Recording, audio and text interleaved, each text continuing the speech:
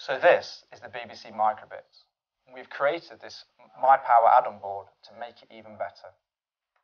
We've added a small coin cell power source, so you can make your project portable.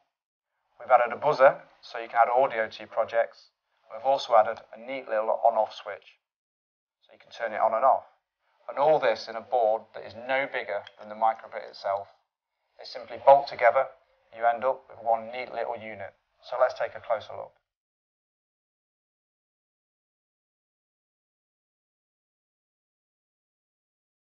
So the way the board connects to the BBC microbit is by using nuts and bolts. The bolt goes through the front face of the BBC microbit, through a spacer, and then is bolted to the MyPower board. This produces a neat little unit like this. So you can see the spacer space the boards apart, and the nuts and bolts connect the two. We've chosen to use the ground and 3-volt pins, as this provides power from the MyPower board through to the BBC microbit. And we've also connected P0 here. P0 connects through to the buzzer on the board, and P0 is the default output pin when you're using the audio functions within the block software environment. Another neat feature is the fact that the coin cell, once inserted and the boards are bolted together, can't come out, because the spacer here stops it coming out, so it's kept safely in place.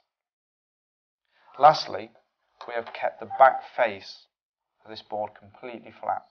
This allows for addition of bolt-on laser cut plates or handcrafted plates, so that you could, for instance, make a lanyard, or it could be hung, or you can maybe make a watch, or whatever you wanted to. And it just simply bolts through these two holes onto this flat surface here.